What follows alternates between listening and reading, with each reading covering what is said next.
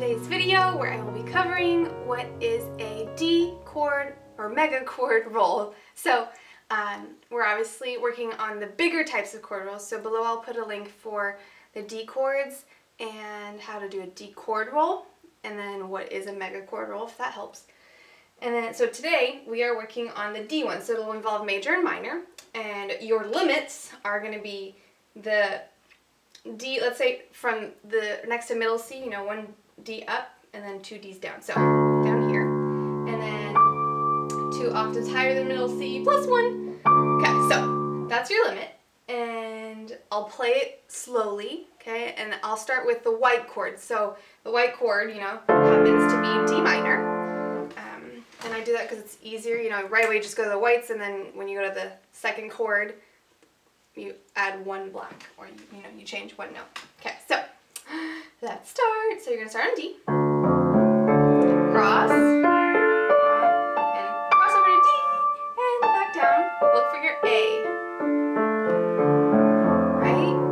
And then from D minor, D major, all you're doing is changing one note. The third, the middle one goes up to F sharp. So it goes D.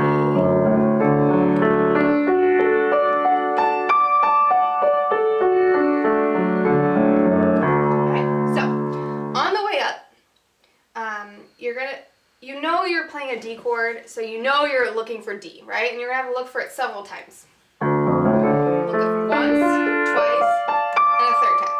Now on the way down, if you've seen the other videos, I always explain that it's important to look for the fifth of the chord. So the fifth of the chord in a D chord, D major or D minor, is A, D, F, A, or D, F sharp, A. It's that top one. So on the way down, you look for that top note.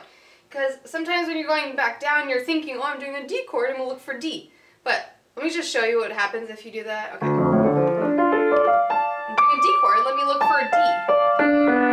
Ah, that's not an A chord or a D chord at all. Okay, so once you cross over, and you go back down, you look for your A. And you have to do that 3 times. A, right? So I'll do it again, both major and minor, and I'm gonna like scream A, so you know you have to look for that A going up. And on the way up, you look for D. Okay. D, D, D. Cross over to D. Use number 2 or 3. And on the way down, your right hand's already there. You don't even have to look for that one. Look for A. Look for A. Look for A. And same thing for D major.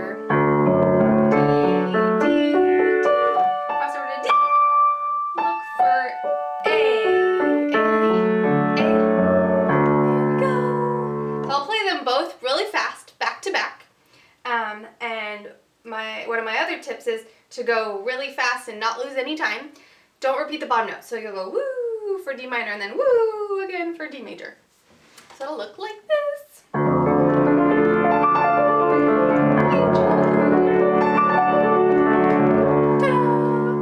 So that is D mega chord rolls.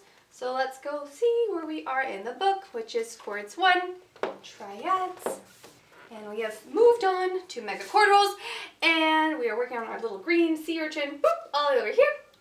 And so the top one is D major, which is the second roll I usually do, and then D minor, the white one, is the bottom one. But if you can do both, you get to color both those little guys. And that's it for D mega chord rolls, yay!